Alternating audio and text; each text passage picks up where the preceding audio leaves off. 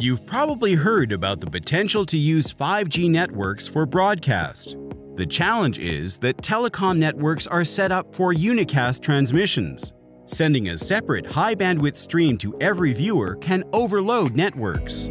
A more efficient solution is to use one-to-many transmissions. Start with unicast transmissions, then seamlessly switch to broadcast mode when a large number of people are watching the same content. Using high-power broadcast mode transmissions provides additional efficiencies. These high-power broadcast transmissions are sent from tall towers using a supplementary downlink channel. The technology is sometimes called a broadcast overlay megacell, and it's being tested in many countries.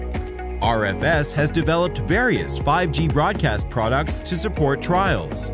This 5G panel antenna can be used in arrays to configure various antenna types. RFS will work with you to configure the optimum antenna array for your application.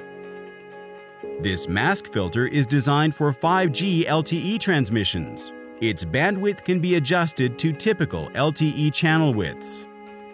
These channel combiners are designed to allow simultaneous transmission of 5G TV and traditional television from a common site. They are designed to be fully compatible with existing television combiner installations and can easily be added to existing installations. There's a lot of discussion about broadcasters and telecom companies cooperating and sharing infrastructure.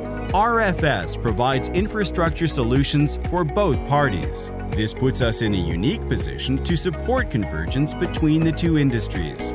Contact RFS to find out more about the technology that delivers the 5G experience.